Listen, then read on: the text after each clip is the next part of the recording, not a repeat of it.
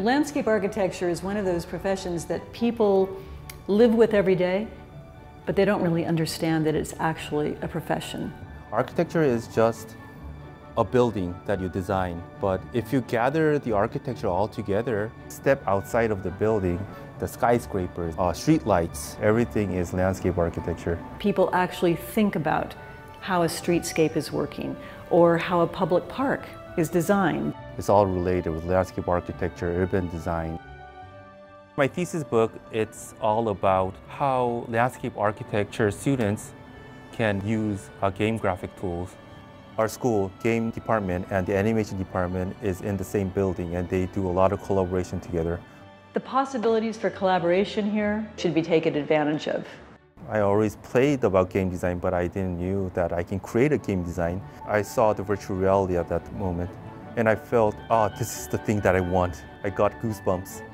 You know, this collaboration allowed him to create something that is really a game changer.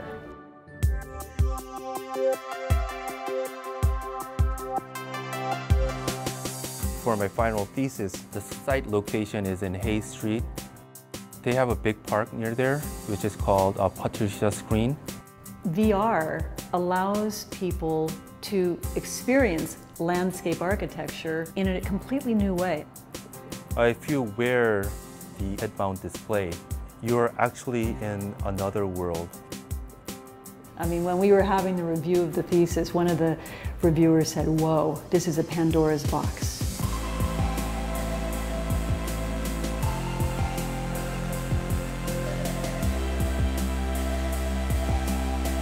It allows a user the complete freedom to walk through a space on their own.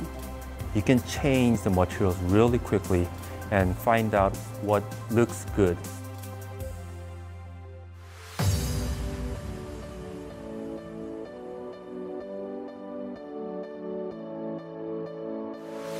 All of our instructors are working professionals. Our instructors were really good. They had experience of really working in the field. You know, the Academy of Art University is within walking distance of half a dozen world-renowned landscape architecture sites. And so that becomes our lab. That becomes our learning lab. People really enjoy the environment that I designed. And that makes me really happy. It's phenomenal to see students come through here. They've set the standard, and believe me, all of the students from here on out are going to be held to that standard. They don't know it yet, but they're going to be.